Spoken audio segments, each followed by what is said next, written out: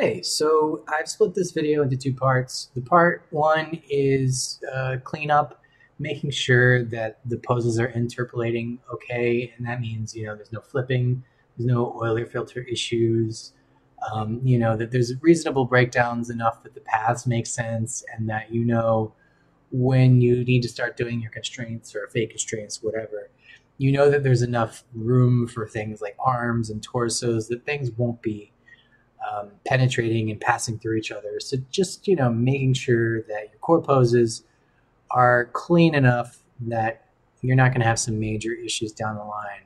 And starting with this file, there is some good blocking, but there was obviously you can see the torso flipping a lot there, and each one of the limbs on the blue guy there was also a good amount of oiler filter flipping and whatnot in the feet and arms.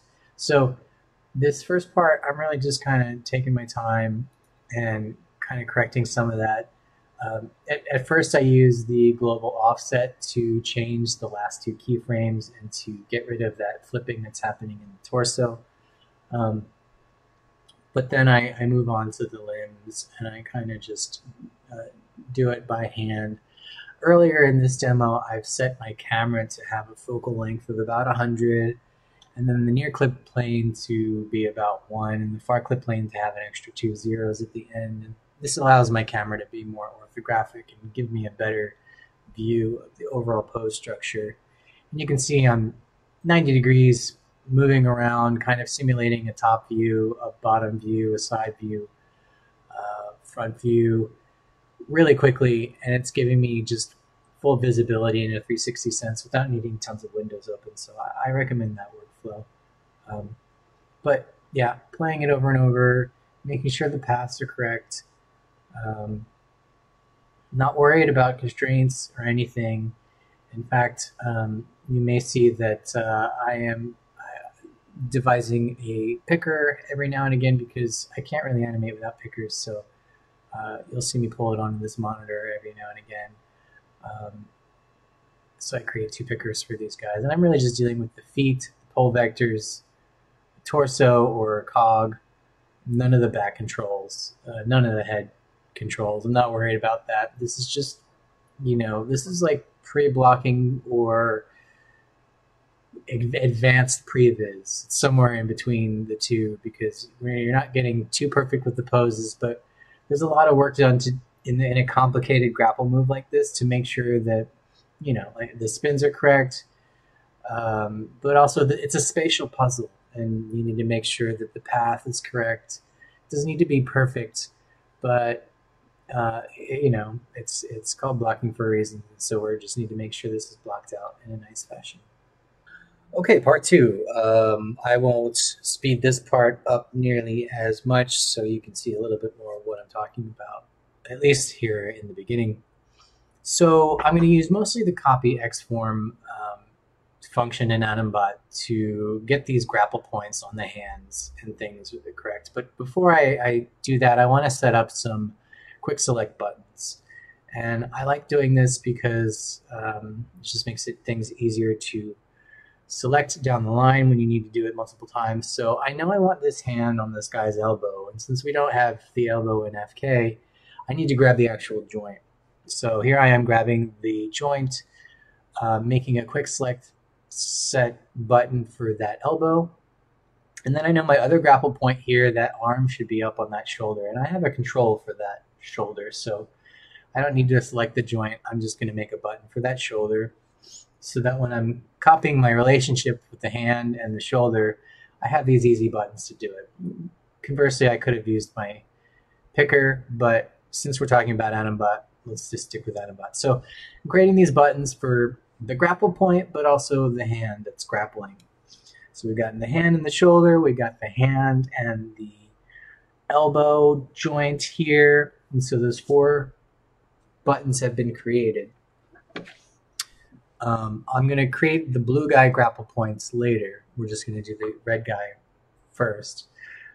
Turning on the tips just so it's a little bit more obvious where my mouse is hovering over. And there's the copy Xform button. That's your main bread and butter. The way that works is you need to have the 2 controls selected that you you care about their relationship, you need to have them selected. So here I've got the hand and that elbow joint selected, and I'm clicking just once, left click, and you get a little button there, your message there saying relationship copied. And then the button I have next to it, which you can get to if you don't have it, you can set your Animbot workspace to include it. It's just the paste button I have right next to the copy button. So by clicking paste, my hand automatically goes to the elbow wherever it was. It remembers that relationship, no matter where I am on my timeline. So you can do this on a per frame basis and create your own keyframes that way. But you can also say, well, what if I wanted to move the blue guy's elbow around, but I still want that hand to stick? How do I see what that relationship looks like? Well, you can do that by right-clicking. There it is. And you want to click auto Xform relationship. So now every time you do anything, any operation in Maya, it's going to fake that constraint. See how that arm is still on that elbow? But there is no constraint. The only reason it's updating is because it's running a quick process every time you change the timeline or anything, really. If I were to move the elbow, it would update again. So it's not keying and it's not doing a real constraint, but it's updating for me in case I wanted to key on there, that I could then key and it would be like as if I had a constraint. Do note, because it is not a real constraint, the interpolation between your keyframes is going to be, it's going to be as if there was no constraint, meaning it's not going to stick to the shoulder. If you wanted it to stick to the shoulder every single frame, you could right-click and bake that copy relationship every frame. But do note, whenever you change the blue guy's shoulder, that relationship will change. Here's why I like working this way. In this kind of setting where you got these two guys grappling on each other, there are no two frames where their hand is just stuck on the same part of a body, just completely one-to-one parented. That never really happens. There's always a little bit of shifting around, like we do with the balls of our feet. That kind of thing happens a lot with the hands as well. The twisting, the tilting, the rolling of the palm, all those things are always happening. And so really in an exercise like this, you don't need them to be planted on a part of a body perfectly, and certainly not for very long. So it's more advantageous for you to kind of work in this workflow where you have, at the click of a button, you're able to put that hand in the relative space that it needs to be, and then make your slight adjustments that happen in real life, where the hand will start to roll and shift and slightly twist into another position as time goes along. And that way you don't have these hands stuck on things and feeling very CG and unanimated. So you want to think about, like, are my hands on something for 1,000 frames? Maybe that this isn't the best workflow for you, in which case you might want to set up real constraints or temp controls that mimic better interpolation. But for something quick like this, constraint, the Xform relationships are the way to go, because it's quick. You never have to worry about turning on and off constraints, and the auto Xform is there for you if you need it. I found that in doing this exercise, I'm keeping it off more than on.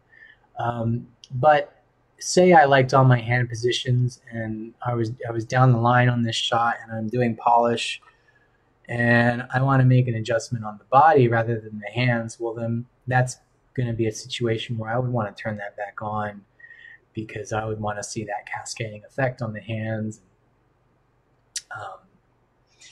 So, and you can make it work with 3 controls as well, multiple controls. It does multiple relationships, not just 2 objects. So if you wanted to get both hands included on following one thing like the torso, you can do that as well. But yeah, for the rest of this video, I am really just kind of pinning things using this copy Xform relationship workflow. I'm also adding in some breakdowns so with the hands and arm motion make a little bit more sense in 360. And note, like I'm talking about, note how I'm treating the camera. I'm just rotating 90 degrees, more or less. When I feel like I can't animate the axis I need, or axis I need from this angle, I'll just shift it 90 degrees. Sometimes I'll look straight down from above, but it's very handy to work this way. Yeah, so I don't have any really new information. It's just the rest of this is just me copying my Xform poses where I want them to be and kind of experimenting. This allows you to be really quick with experimenting as opposed to constraints, which take a little bit more finessing. So I hope this video helped. Thank you very much and happy animating. Do visit www.patreon.com/Drobile to get all your Drobily needs. Yeah, sorry.